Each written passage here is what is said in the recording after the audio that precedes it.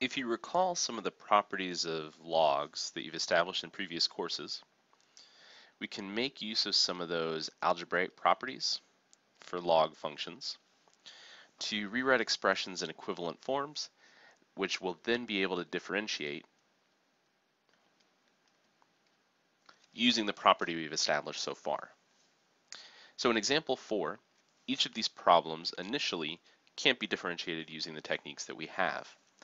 So we'll make use of some properties of log functions, rewrite them, and come up with something that we'll be able to differentiate. So the first property we'll take a look at is one that says that for log functions, if we're taking the natural log of x raised to some power, we can bring that power down as a factor in front. This is similar to the process that we use for differentiating power functions, but it's important to keep in mind that this isn't the same idea. This isn't a calculus-based property. This goes back to algebraic properties of log functions. So we can rewrite this as 11 times the natural log of x. So once we use that rewrite,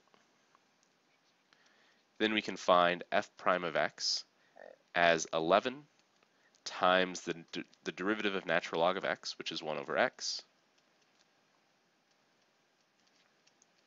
So we get 11 over x.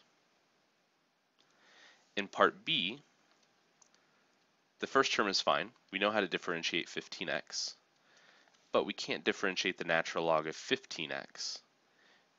All we have is a property for the natural log of just x by itself. But again, going back to some of our algebraic properties for logs, we can rewrite this as the natural log of 15 plus the natural log of x. So when we have the natural log of two quantities being multiplied together, we can split that up as the log of each of those and add those two terms together.